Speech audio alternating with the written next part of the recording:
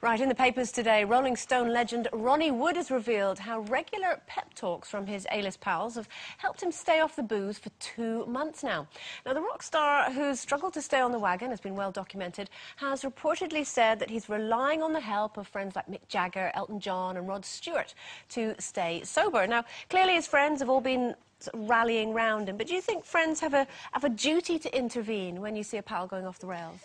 I would, and because, you know, obviously I care about people who are out with me and probably drinking too much and you don't know what's going to happen to them and all that. But with me, unfortunately for me, and nobody could, because in bad times I was a lone drinker. Yeah, I was an actual lone drinker, and the reason for that was because, you know, the usual, my marriage breaking up, and that. So nobody could help me because I always looked as if I was drinking orange juice, or, you know, I never let anybody know because I was. Not even your close friends. No. Not at all, because actually I was quite ashamed of it and quite embarrassed, and so I hid it from everybody. But what it taught me was when I'm with people, not including Denise in this conversation at all, but when I'm with people who have had a night out and I can see what's happening to them, I really want to take them and say, just stop now, or just come with me, or just come home. But of course, like me, if people had said that to me, it would have made me worse, and I would have gone on to a much worse state that I was in then, because you felt that people were challenging you and telling you what to do. And the worst thing you can do to somebody who's had drinks is tell them what to do, because they'll go against you. And I'm not saying that about you, Denise, but when I have been in a situation with you... Me? ...is when... You think I like to drink? It's ridiculous. When I have been out with you and you do try and take you home, you know full well she won't go home. And because you're being so boring, shut up. I know, you see, that's what you get, but I know I've been there, I understand that. No, I do, and I mean, there is a serious side to it, and I mean, every time I do go out, I do say to my friends, no, don't let me go on to that next club. Fast forward to the next club. The next day, why did you let me? And they say, we tried to stop you, and after a while, they just got bored. I do agree with if your friends are, I mean, things like taking car keys off, because I would never do drink and drive or anything like that. So I even if I was tipsy, would still take the keys off somebody. It was interesting because when I did have, when it became a problem a few years ago, and I knew that I had to address it, and I eventually gave up for 2 years.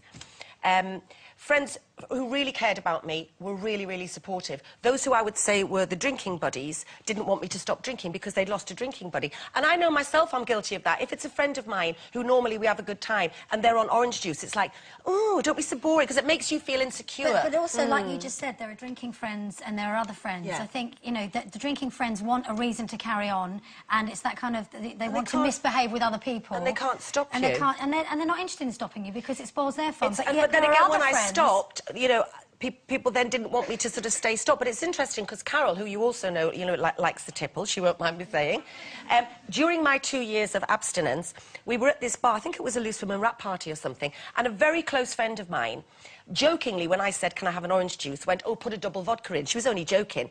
Carol went absolutely mad with her, grabbed her arm and said, don't you dare make Denzi drink. And, of course, Pam nearly had a fight. But Carol was, even though she'd had a tipple herself, was protecting because she knew how important it was at the time. So you were saying there are 2 different types of friends? I think so, and I don't think they mix, actually. I think, and also, when you get up to tricks and you're out and you're partying, there are a certain amount of secrets and certain things that happen within that kind of environment that needs to stay in that environment, because a lot of it you actually can't take into your other life. I think there need to be 2 separate camps, almost. Do you think also, excuse me 1 minute, you know when you have had drinks and then you think, actually, I've got to pull this back a bit, do you actually get to the point where you say, I'm not going to drink with those friends because I know they'll keep me there? Do you stop that friendship then? Well, before I had Beau and I sort of settled down with Paul and everything, I properly partied hard and made specific friendship choices. I only hung out with people that wouldn't tell me to go home, that were partying the way that I was. That's what I mean, so it kind of suited me. They were kind of designated drinking friends. There were definitely groups of people in London, sort of example, that I love dearly, but if I was sort of working the next day or whatever, I would choose not to go out with those people, she says, except I have made a mistake. Because it's their fault, isn't it? Because it's their fault. Yeah. It's their fault. OK, if you've got an opinion